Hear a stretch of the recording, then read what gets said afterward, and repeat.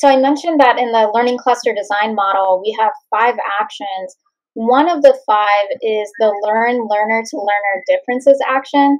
And that's where we actually dive very deeply into creating learner personas. And that's pretty different because normally in our, say if you're using Addie or you're using SAM or you're using your, whatever your favorite L&D methodology is, oftentimes we'll have this single target audience in mind, like, oh, hey, I'm creating this for new managers, or I'm creating this for high potentials or whatnot. And that's it. Like, we might go and talk to some of our learners and try to get some understanding of their needs. But again, there isn't really that step-by-step, okay, how do you actually gather data on your learners and then turn that into ideas for learning assets? Because again, in that world, you're still thinking about creating one thing and cramming everything for everyone into that one thing. So you're not really out there trying to seek differences. So what we actually do in our action, and there's so much more I could span this because obviously there's a lot to the model, but just as a very high overview, we really try to figure out who do we think is going to contribute the most to our current business objective.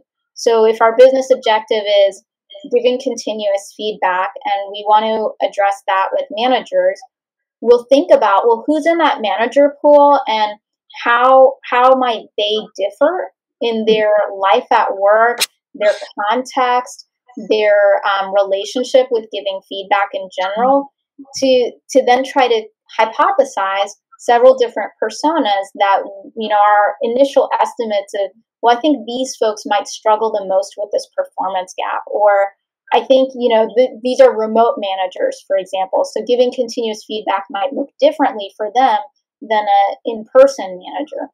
So we start to create these hypotheses, and then we actually go out and interview that set of learner personas to either, sometimes you validate your persona hypothesis, but oftentimes we find surprises. Like maybe the remote versus office thing didn't matter that much, but the hours somebody worked did, like having core hours versus working all over the place.